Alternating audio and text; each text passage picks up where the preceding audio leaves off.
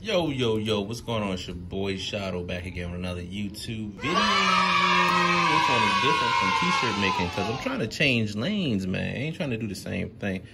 2021, trying to switch up the swag, but I'm gonna still do the t-shirts.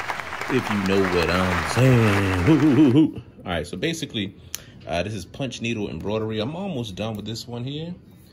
As you know, Wu-Tang is forever. So this is what I made so far. I'm gonna put the little border around it. But when I bought this is the cheap one from not Walmart, but Amazon. I'm gonna put the link in the description below. But this is the one I had. Let's see.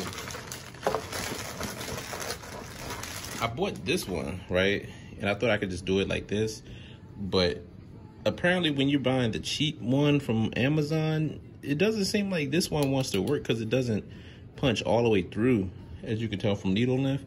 So you're gonna need something a little bit longer, because I was having some issues, and I'm gonna show you what the issues I was having. But long story short, this is how you thread it. You stick this little piece that it comes with, if y'all can see it. Stick that piece in the bottom. Scoop, scoop, scoop. I have mine set to C. You're gonna see it, it's like, you know, long, it's pretty long. And basically you put the yarn on the top of it. Bring it through the little hole. Y'all can see that hole right there. Pretty simple stuff, but the first time I tried it out, man, I was having so many issues with it. Like the threading wasn't sticking to the monk's cloth. Like I looked at hundreds of YouTube videos, and luckily I found somebody to help me out. But I think I'm gonna end up buying that. It's a little more expensive, but apparently a lady was telling me on YouTube that there's some monk's cloth with this white lining.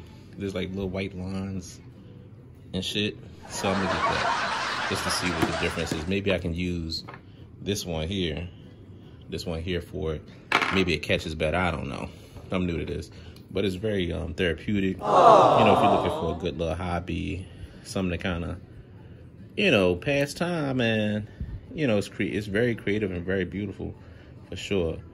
Once again, stick this little needle through here, bring that loop out, have it coming out this side. All right, and then what I do, I just kind of bring the yarn up. All right, so basically you go in, goddamn, scoop. Bring it in, and then bring it out. And you just keep going, you know what I'm saying? That's all you're doing. And luckily with this one, it's finally catching. So that's how I've been making my progress. And the direction of the needle, it has to go, you know, this way, with the mouth sticking out, you know what I'm saying? So basically, shoot, shoot, shoot, shoot. Just keep on going like that. All right. Now, also a trick, because if it's pulling too hard, then your needle's not going to stick. So, for example, let's see. I'm gonna show you. It has to be enough. If it's too much tension on that yarn, it's not going to stick.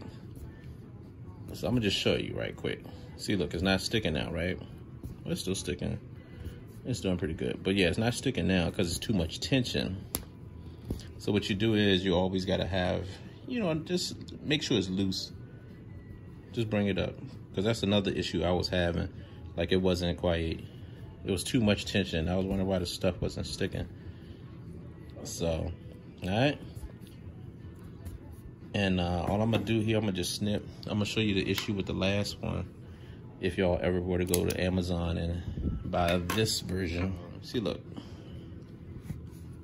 It just doesn't stick. And of course, when you make your first loop, you gotta pull that thread back and hold it, okay? Pull that thread back, hold it.